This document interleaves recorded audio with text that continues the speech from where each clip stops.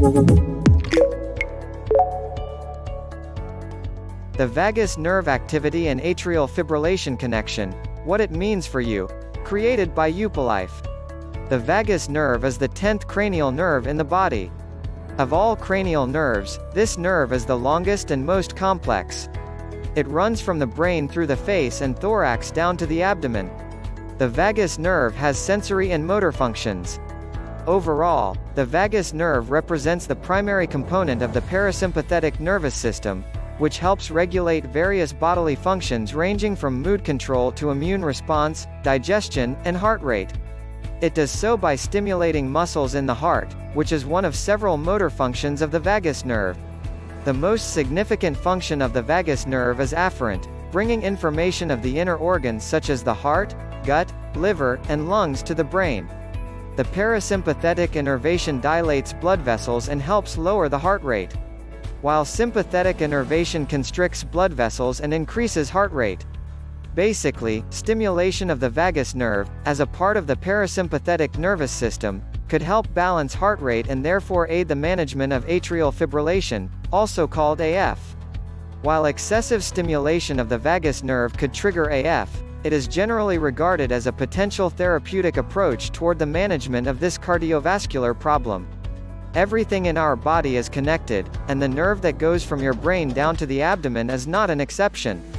Its function and factors affecting it could also play a role in triggering a faster heart rate associated with AF. The connection between the vagus nerve and AF deserves thorough research. At this point, the quantity of studies is insufficient for such an important subject. If you have AF, you may want to consider consulting your doctor about this subject. Your doctor may carry out some tests to investigate the functionality of the vagus nerve and whether it could aggravate your condition. If so, stimulation could help dilate blood vessels, normalize blood flow, and improve heart rate. After all, an unusual heart rate is one of the multiple symptoms of damage to the vagus nerve. This only confirms the connection between this nerve and heart rhythm. The process of vagus nerve stimulation includes placing a device in the body that relies on electric impulses to stimulate the nerve.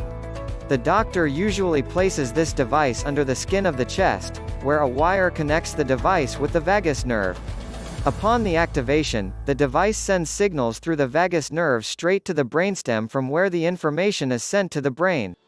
It's useful to mention that sometimes vagus nerve overeats due to triggers such as exposure to extreme heat, fear of bodily harm, and others. Conclusion. The vagus nerve is the longest and most complicated of all 12 cranial nerves in the body. Evidence shows it can influence heart function, especially heart rate. Stimulation of the vagus nerve could aid the management of cardiovascular diseases including AF. However, it's important to carry out further research on this subject and thoroughly describe vagal AF. Learn more about how to evaluate your heart health and manage your heart condition at home by visiting UPOlife.com.